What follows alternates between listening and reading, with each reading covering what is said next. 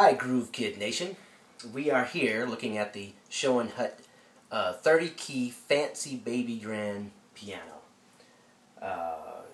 Just to give you a little bit of backstory before we jump into the review, Groove Kid Nation is all about introducing children under the age of 5 and 6 to the world of real musical instruments.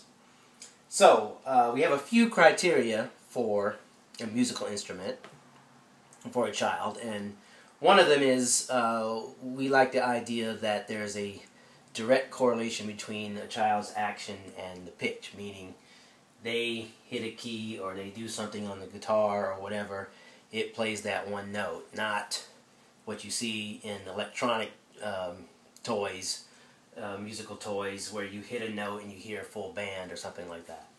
So we like that, and we also like that there's the possibility of actually playing a real melody. So a lot of times you see these electronic guitars and that kind of thing, and you push this button, it does something, you push this button, but you can never play a melody on it. So this piano actually satisfies all our criteria, and we quite like it. It comes in 30-key versions, which is this one here, and there's a 25-key version, which is a little bit smaller. And then I believe there's a 37-key version, maybe a little bit bigger. We don't recommend the bigger one because the notes don't actually sound that great outside of this range. It sounds pretty good here, but when you get the extra notes are not really that needed. So I'd save your money there and get either the 30-key or the 25-key version. I've seen some reviews on Amazon where people are kind of disappointed with the sound of it because they thought, oh, this thing's going to sound like a real piano. It does not have strings. It makes a sound by the keys actually hit a little hammer. There's a little hammer that hits a metal bar. So each key is a metal bar. So it sounds more like bells than a traditional piano. So what does it sound like? It sounds like this.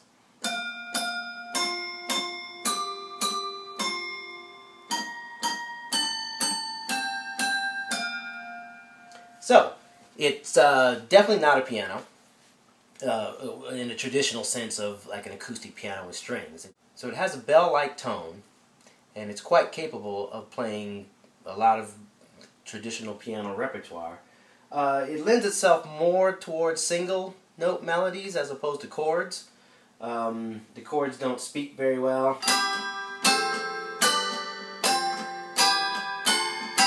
It gets a little bit clunky. But when you play single notes, it actually sounds quite nice.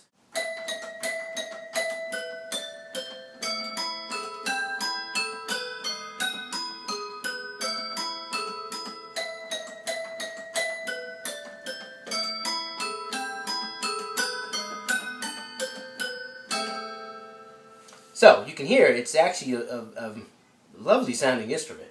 So what do you get when you buy one of these? It comes with a little bench, looks like that, which is kind of cool. I believe the 25-key version does not come with a bench, but it's still really low to the ground, so a toddler can walk up there and just do their thing.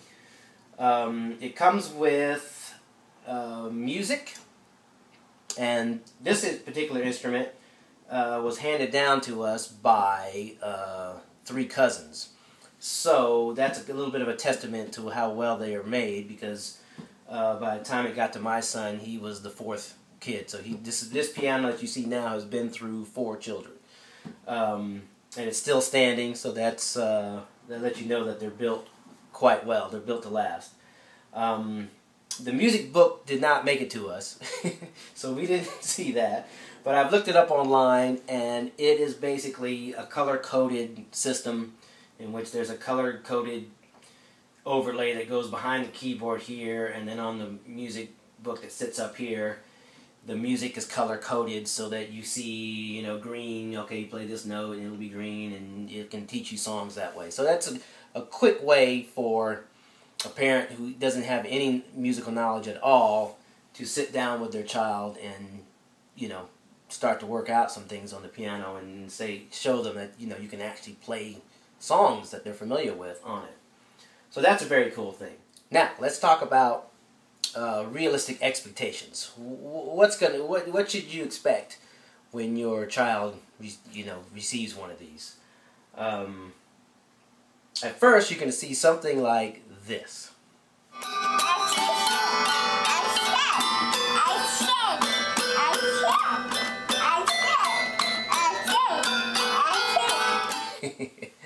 Now, I think that's fantastic. That's my kid at the age of 2. And they actually recommend these pianos for children 3 and older, but I think it's fine. You could get them when they're babies. They're very rugged. They're very, there's not really any sharp corners on here. It will actually support them if they climb on top of it, but you don't really want that because they could fall off, whatever. So, you could probably get this piano for a child at the age of 1 and be just fine. There are no parts that could come off or they could swallow or anything like that.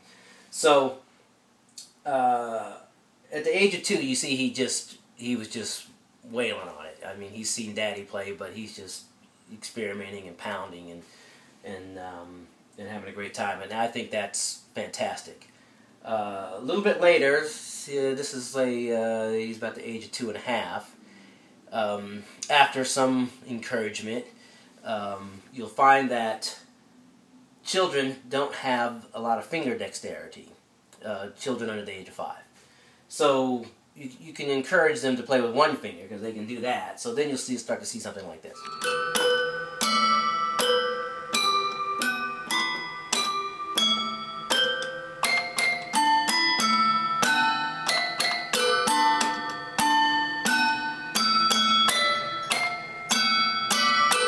Now that's cool too. So now you start to see there's a little bit of refinement in the motor skills and exploring individual notes, and sometimes there's double notes or whatever. And then I started teaching him a little bit more about scales, or one scale, the C major scale, which is basically playing the white keys going all the way up the keyboard. So he quite enjoyed that. So then I started seeing things like this.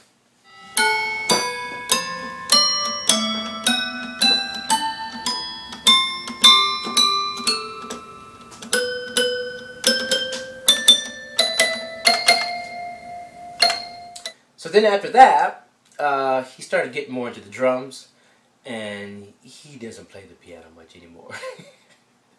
So, and of course, you can, if you search through YouTube, I'm sure you're going to find some kid on some remote island somewhere at the age of 2 who's playing the holy you-know-what out of this instrument.